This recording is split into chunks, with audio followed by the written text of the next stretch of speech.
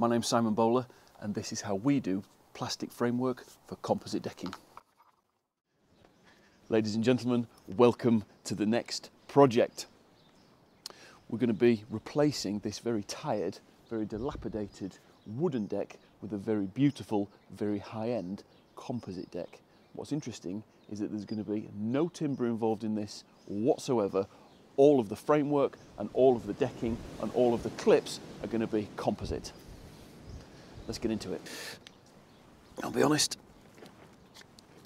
it is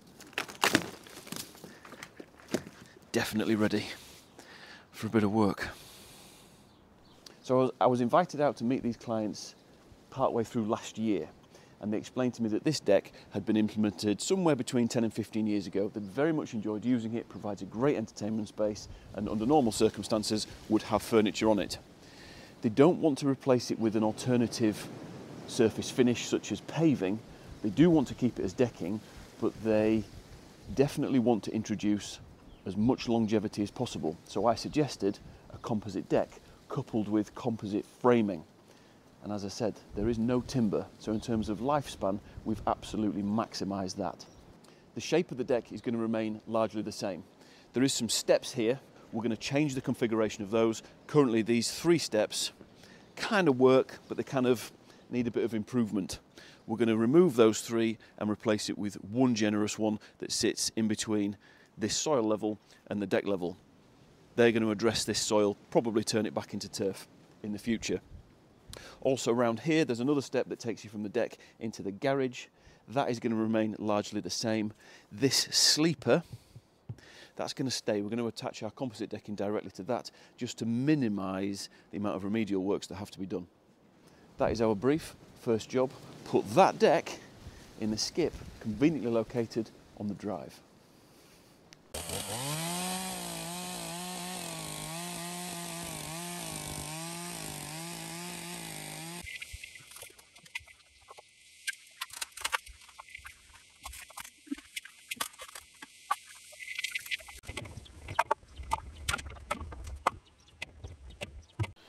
So that was a hectic couple of hours. All of that old deck is now in the skip and we've got this back to bare soil. We've just started to put a couple of string lines down, nice and parallel, so we can see where the new deck's going to go. The new deck is going to be supported on concrete blocks. So we've got some very careful setting out to do for those concrete blocks, which are in turn going to be laid on concrete themselves. So it's going to be a very strong substructure. There's going to be a solid row to support all the joists, and blocks every 1.5 metres to support the perimeter joists. All that will come clear when we get going with the next chapter. A little bit of hand digging to follow, then we can get a mix on and get some blocks laid.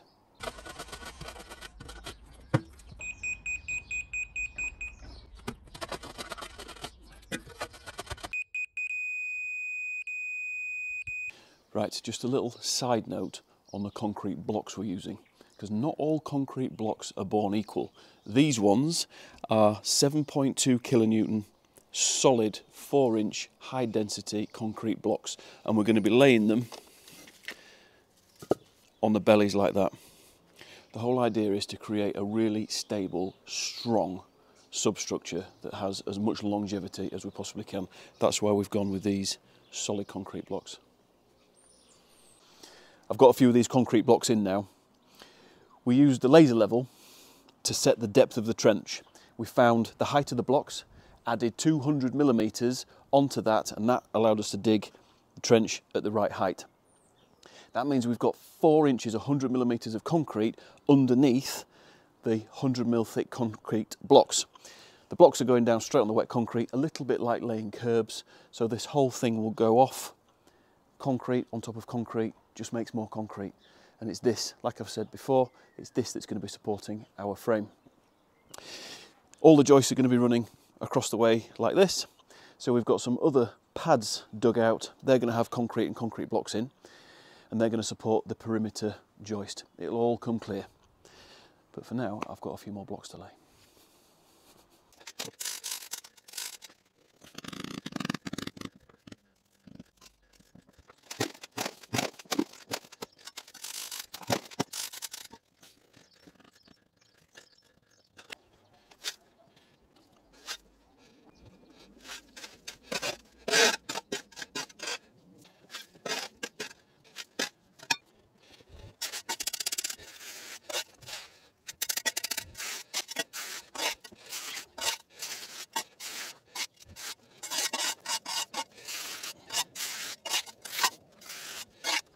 Just one final side note on these concrete blocks.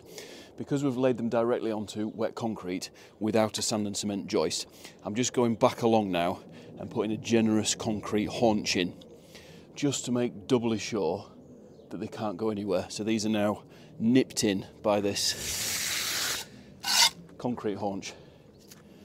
Blocks are done.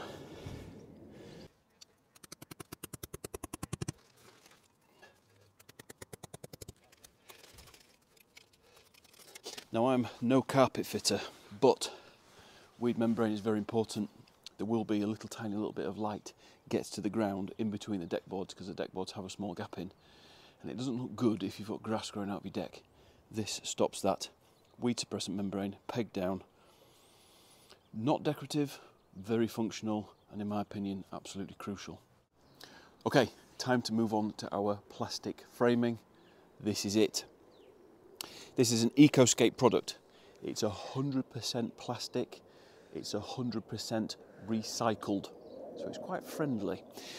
This particular product is 5 inches deep, 2 inches thick, 125 by 50, and it will span 1.5 metres. It has to be supported every 1.5 metres. So we're going to cut all these to length now and assemble a frame spacing these at every 400 millimetres. Session the chop saw.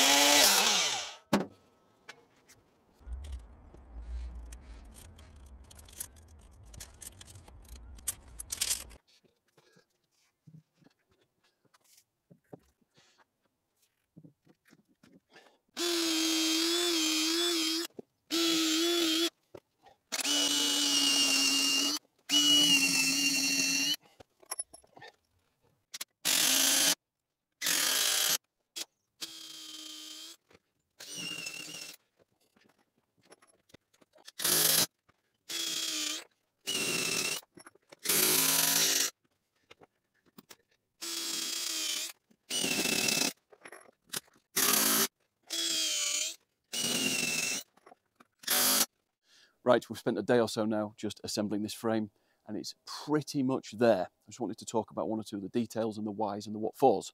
First off, we've fixed it all together with these. These are 6.7mm thick, 100mm long, very, very heavy duty construction screws. We've used thousands of these over the years and I rate them very highly. You do have to pre-drill them with this plastic product, but that's part of it. That's part of the nature of the beast. All the joists are set out at 400mm centres, with the exception of a couple of areas here and there. At each end, there is a triple joist detail. That is to carry the picture frame. That will make sense when we come to fit the deck. There's a pair of joists strategically placed to carry the end of each deck board. The deck boards are 4.8 metres long. The deck is longer than 4.8, so there's going to be a staggered joint pattern. That's what they're there for. The ladder that you can see at the back, that is because the overall dimensions of this deck were longer than the available length of this material. These plastic joists come at 3 metres, the deck is bigger, so we've extended our frame. The joist pattern changes. That really doesn't matter because none of the fixings are seen, so you'll never know. Again, 400mm centres.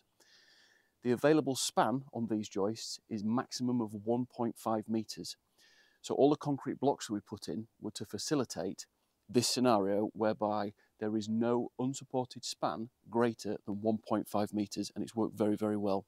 We've walked around on it quite a bit and it feels extremely rigid, and that's kind of the aim of the game at this stage. Make it as strong and as durable as you possibly can. Last thing, we've got a row of noggins to put in that we've got laid out. That's a short piece of joist that sits in between the joist, firms everything up further, adds a bit of extra rigidity and helps take any twist out of the joists. And that's pretty much it for the framework up to press.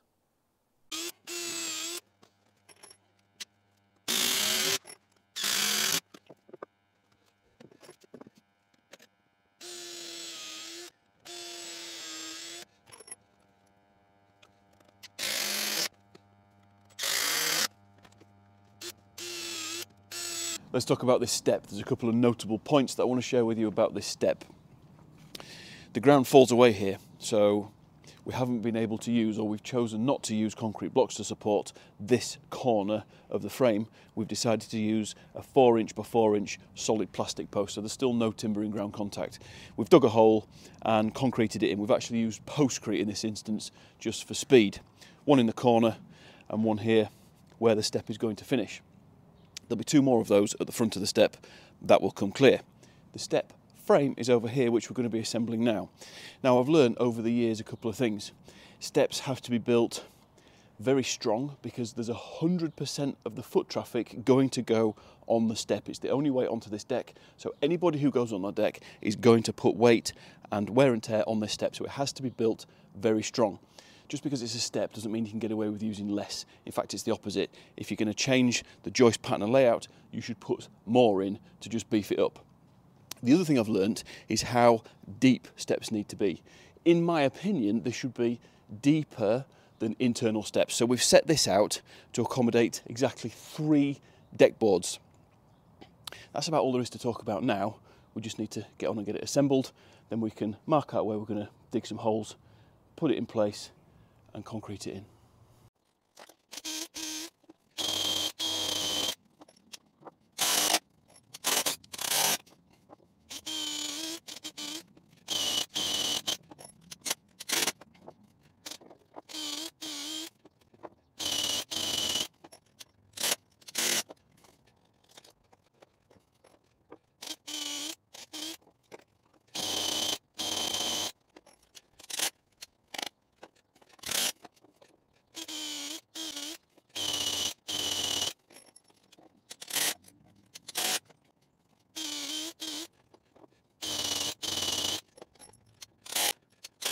Right, a couple of side notes on this step.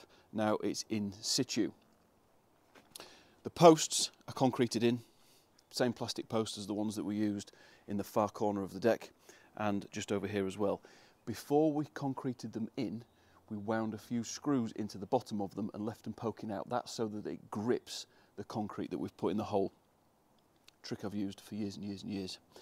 We've also put some blocks, just used some offcuts that we've had, there to facilitate the fascia board. That'll make more sense in the not too distant future. And in terms of its final height, we took an average of this area here, found our total distance and put the step directly in the middle to make sure as far as possible we've got 2 equal steps onto the deck. So that's the final little piece of this deck frame. So that is how we do plastic framework for composite decking. This method suits us. You may well do it differently and that's absolutely fine. If you've learned something, that's brilliant. If you've got any questions, feel free to get in the comments and I'll do my level best to respond to all of them. In the next episode, we're going to be looking at how we move this project from where we are now to a final finish. So we're going to look at the actual decking, the final surface finish. We're going to be looking at the clips that we use to fix it down. There's 3 different types. We're going to be looking at the picture frame detail. And on that basis, it may well be worth subscribing to this channel. Thanks for watching. Bye for now.